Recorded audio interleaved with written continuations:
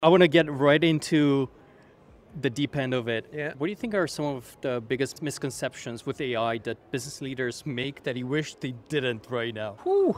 I think there's a number of them, but we're about 3 years into this platform shift of AI Yeah. coming into market. So over the next 5 to 7 years, you'll see how people will learn what is needed.